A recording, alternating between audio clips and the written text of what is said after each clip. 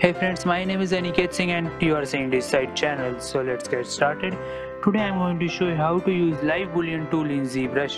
For that, first I have to tell you what is live boolean tool. The meaning of live boolean tool is in front of you.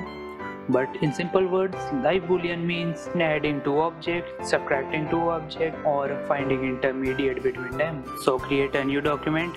To use live boolean tool, minimize lightbox. To use live boolean, you need some object, right? So create an object. I am using cube, the most basic object. Click on edit for converting it from 2.5D space to 3D space. See, now it is in 3D form. Click on polymesh 3D for editing the object. See, now I can edit it. To turn on live boolean, you have to go to render, render boolean and live boolean. Now you have enabled the live boolean tool in Zbrush, and to use live boolean you have to create a new subtool or an object. For that you have to go to subtool, insert any object that you want. I am inserting cylinder. Right now you could not see cylinder because it is inside the cube. Press W to move cylinder. Now I will place it like this. Sorry, I have to select cylinder.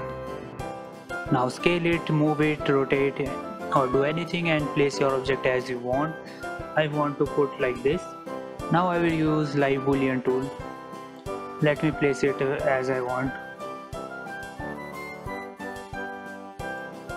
Fine, that's what I want. Now when I have enabled this live boolean tool, I can use this feature just pressing this. No, I wanted to subtract that object. As you have two objects, you can do three things with that. First is which will add both of your subtools. Second will subtract your subtool or an object. That will implement on the object that you have selected. And third is find intersection between them, which means it will find a common part between them and make that part only visible. But I have to subtract the object like this, and in live boolean the object don't vanish, it stay at there. To see both of the object you have to turn on polyframe. Now you can see your both of the object and you can edit it also. If you disable live boolean tool, you can't use live boolean and you can see your both object. Now let's enable live boolean again. For that, first you have to go to render, render boolean, live boolean. Now live boolean has been enabled. Now let's create something. It's the same procedure. Subtool, insert any object, resize it by pressing W, Q and R for rotate.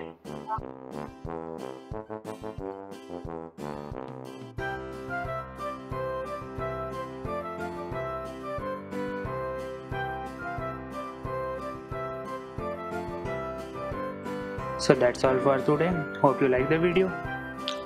And I have created this object by using live boolean tool. Now you can do experiment on it and create any objects by using live boolean tool. Thank you.